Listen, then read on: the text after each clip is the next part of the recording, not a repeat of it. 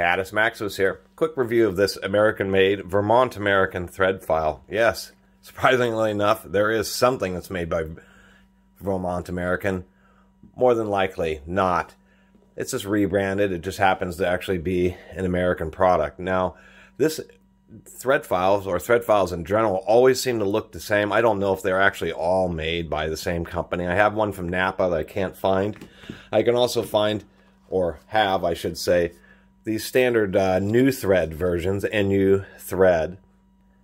Here we go. We have these new threads, and then they're also numbered. So these are the nice ones that I know of. I actually bought these from MSC, which is an industrial supply. So, but I saw this Vermont American and thought, well, this is pretty neat. We'll take a look at this one. But I was noticing some things. It isn't made as well as the new threads. I was noticing, well, it has a little break right there, which isn't, or a little broken corner, which isn't so bad. But I started looking at it, and you can see that there's, like right here, it's particularly bad. Same with the focus on this camera. We can see a bunch of the corners are broken off. This is actually something that is just a result of not very good quality control during manufacturing. How we know that is if we really look closely, you can see how it's all blackened on the broken corners. So these were broken during manufacturing, and then it was heat treated. With this thin edge, when they're cutting these teeth on this bar, on higher quality ones, say we've got the 10 there, if we compare to the new thread, you can see what the new thread does is that they know it's going to be thin and it's going to break, so they actually intentionally machine off that thin little edge there. And so that's one of the differences of a much higher quality one versus, say, this Vermont American.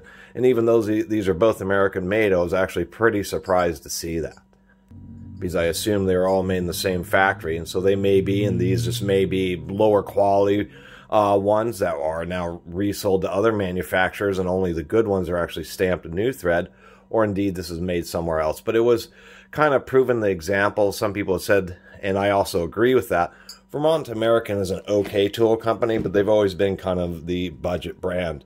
Anyway, the whole point to thread files, and the reason I even mention this is because you may run into this somewhere, and these are still useful, even a lower grade Vermont American. The whole idea with these thread files, I have a 16 pitch here, is one, they're sold in a variety of, or in a number of varieties. You have fine pitch, you have machine thread, and then you have coarse thread ones. Of course, metric as well. They're just pitches. They are very hard files, and then they just have these teeth which are spaced at standard thread pitches. So we'll go ahead and take the 16 thread. I have a 3/8 bolt here. And the idea is you may have a bolt such as this, and we'll see how well it works. Pretty dinged up. You need to reuse it, but the threads are just so dinged up that you can't get it threaded in, or it's just galling as it's going. So you use a thread file. You want to be careful to be at a slight angle here, and then you just use the thread file to go along the threads and try to fix them up. That's exactly what this is doing. You're not cutting the threads. All you're doing is taking like the little dings and burrs that you can see in here and just trying to cut them off so that the nut will still thread onto there. It's kind of difficult to do in your hand. It's much easier if the bolt is held, say, in a vise or something.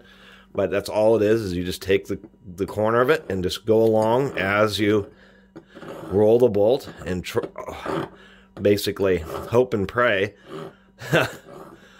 that it will remove the dings. And part of the issue with these is the fact that when you're filing with them, you can just see a little bit of light under there.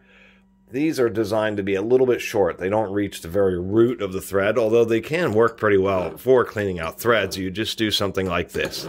This is moving pretty smoothly through here, so it's not catching a whole lot of the burrs that are preventing that nut from going on. But we'll see if just doing a little bit of motion like this, these can be handy in place. If you have a fastener such as this, where you have a bunch of thread sticking out past and it's really rusty, you can use one of these to actually clean the rust right out of the depths of the threads. It does work pretty well. So even doing that, I'm not sure if that will really make it much easier to get this knot on, and unfortunately it doesn't. And that's always kind of been my experience with thread files. They're definitely handy, but I don't use them that often, mainly because of this same issue. You know, you can really go at threads. We know we have the right one. fits in there nicely. It's just the fact that they're not designed to fully restore the threads, because they make them a slightly narrower, so you're less likely to actually cut off good thread and more to get rid of burrs. But because of that, even the tiniest, some very small burrs will still remain.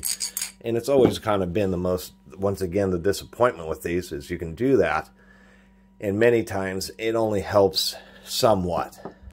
And I think that's really the reason why you don't hear about or see thread files that often, is the fact that they're only somewhat, I should say, effective. And it's always kind of been the disappointment. I mean, most of this file will run just fine through, but the burrs are still more than enough to make this nut very difficult to thread on. And so really, I just keep them just for emergency situations where you know, that's all you can do is try to remove the burrs and then just force the fastener in there, knowing that it's not as bad as it was. The other thing is, under certain situations where you're just doing a normal filing operation, this is a toothed file. So you can use a coarse side and actually just remove a ton of material very quickly, just be kind of like a very compact bastard file, just because you have a very aggressive tooth pattern. So that's half the reason I have these. Isn't just for actually fixing up threads like they're intended, but to have a very narrow, very aggressive file when you just want to remove a lot of material quickly. Anyway, kind of my funky video about this Vermont American thread file and thread files in general, is that they're one of those things where even though the idea is great and they generally do work, they are not perfect. And because they have a big concern of making them a really tight fit and you just actually machining away the threads, they make a little bit of extra clearance. The problem with that extra clearance is it makes it a less effective tool.